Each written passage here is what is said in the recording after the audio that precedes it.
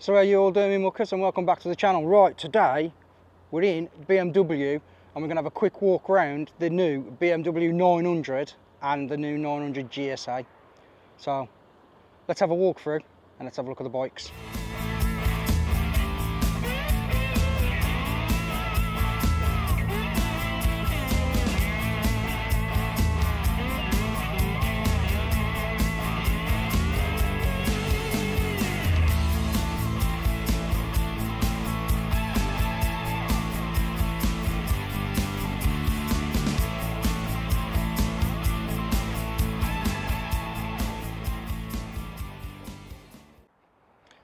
How you doing, me muckers, and welcome back to the channel. And today we're going to look through these two bikes. So we've got the F900 900Gsa. So let me grab you. I'm going to have a look around these bikes. Right then, me muckers, we're going to have a quick look around the 1300Gsa. We'll start at the front and work our way around. Beak is slightly different. This is a smaller beak. It'll still keep a hell of a lot of the rain and the mud off you if you're going off-road, or if you're just doing tours. It will keep a lot of the rain from splashing off the front. So with this you get the LED light. You also get the LED indicators, the handguards. You also get crash protection,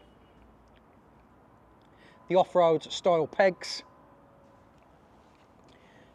The optional extra for the exhaust is the aquapothic exhaust. This is the standalone exhaust though. You do get also the centre stand, Bmw front and rear calipers. As you can see as well, you get the racking for the aluminium panniers, LED indicator at the back with the standalone light.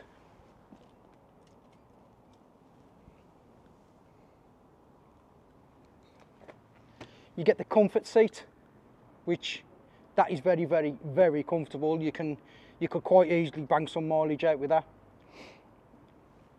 Pillion foot pegs, side stand.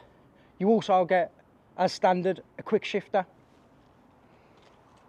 Now on the front you get all the normal BMW attachments.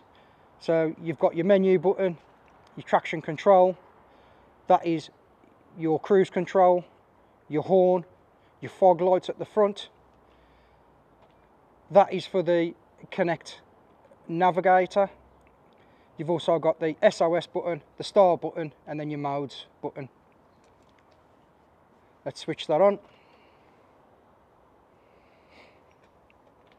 This TFT dash is probably the best dash you'll see on any of the bikes. It's absolutely fantastic. Really clear, easy to see overnight.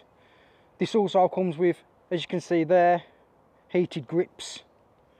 So you get standalone heated grips.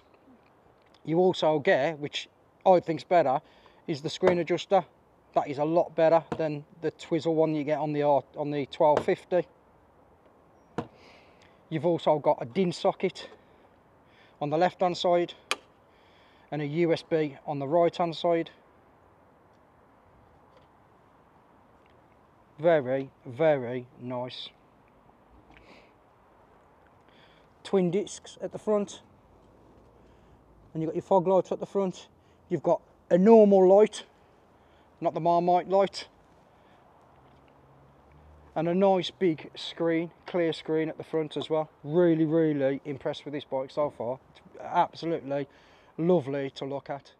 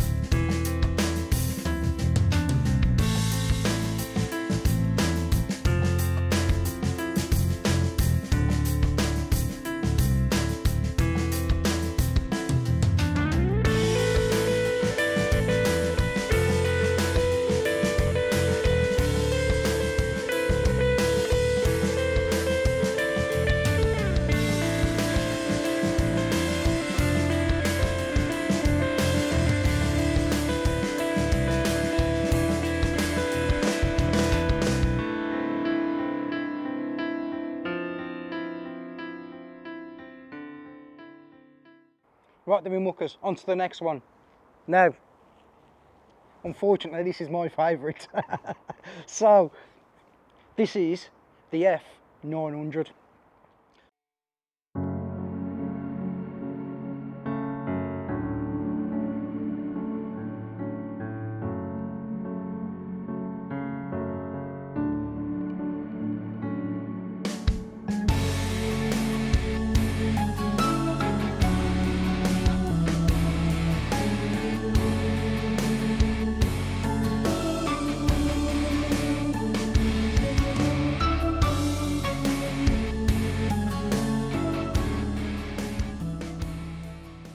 So let's have a walk around this one. As we can see from the front, you've got the gold wheels, you've got the shower suspension, you've got the Bmw monoblocks at the front, dual disc, 80/20 tyres, a standalone headlight with a small screen at the front for off-roading. You just get the smaller handguards, as this is based for off-road. Quick shifter, side stand. This is chain drive as well. You also get the fully adjustable suspension, pillion foot pegs. With this one you get the acro can. You've also got a Bmw monoblock at the back as well with a single disc. You've got the off-road foot pegs. Also the foot peg style with the brake, and you've also got the fully adjustable suspension. Also at the front of the bike, what you've also got is, let's just turn you around, you've got adjustable suspension for your compression and your rebound. There's not as many switches on this, as this is the more off-going or off-roading type of bike, but you still get a lot of functionalities with this bike. Let's turn the ignition on.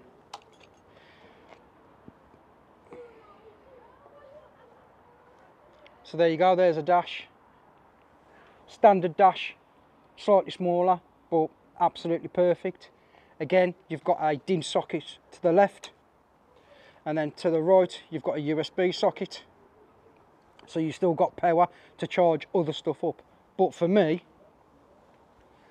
this is the bike I'd have 100%. 100%.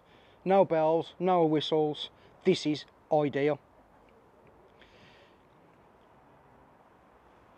BMW lights at the front, LED indicators.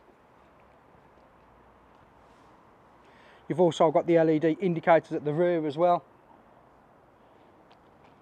But if you're doing any type of touring, this would be ideal for just slinging some soft luggage over the back, keeping the weight down, and off you go. Absolutely fantastic. This is the bike for me. This is amazing.